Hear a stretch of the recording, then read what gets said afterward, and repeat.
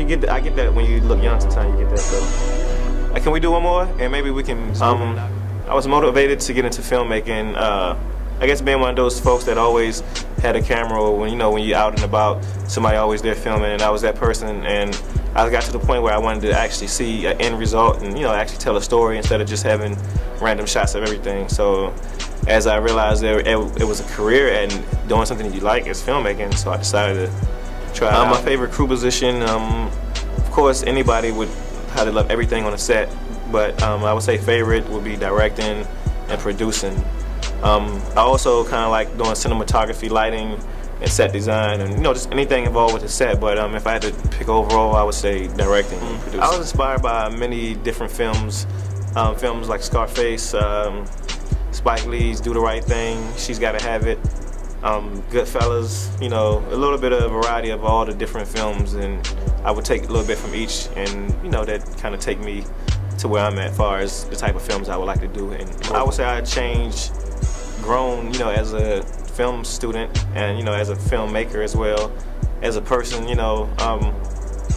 Learn to work with people and and kind of seeing the common goal and getting to the end without at least problems. It's working them out and getting something done, and then getting there to actually seeing the project done. And proudest moment at school as a film student would be, of course, winning awards as far as some of my projects and films I worked on.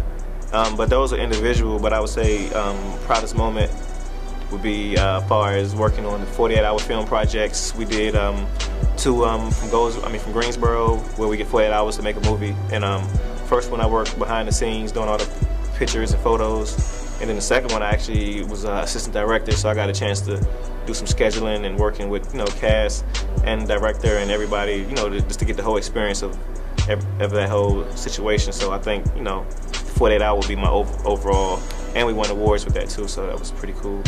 And one more thing, I'm sorry, is submitting a film to the Hayti Film Festival. Didn't win, but I got good praise from it, as far as from the industry professionals and also the people there. So that was a big thing because, like I said, it was something I worked on, with some classmates and stuff like that. But it was really, something I wrote and had an idea and did it. So kind of proud of it. What I want people to take away from my films, messages and morals-wise, is messages mainly is just to pay attention to details, watch your surroundings, watch what's going on around you, because it's a crazy world we live in. So we can't really walk around here sleeping. What I'm saying? That's why my new film, Sleepers Awake, is coming out soon.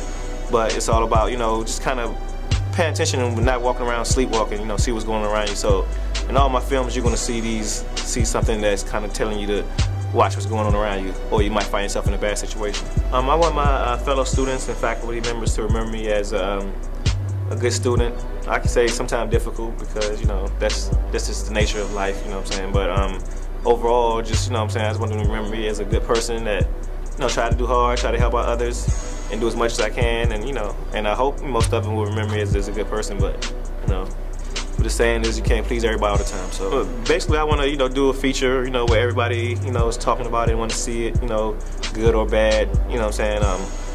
It's because it's all entertainment for one. So if it's entertaining people, then that's what we're here for. As filmmakers, is to entertain. So I want to just have something there that everybody can take something away from it and feel like I feel about when I do a project. I want to go there and get an experience, not just entertain as well. So I want to kind of cross over with both with entertaining and giving somebody an experience. And to get there, I just have to continue to work hard, press forward, come past any kind of obstacles and adversity that come my way, and just fight through them and continue to do what I can do. And, if you like what you do, you'll never work again. And I always was like in filming, so I said might as well try to do it. And once I realized it was an outlet as far as going to school and taking the time to learn the craft, then that's what I wanted to do. So that's what I'm doing.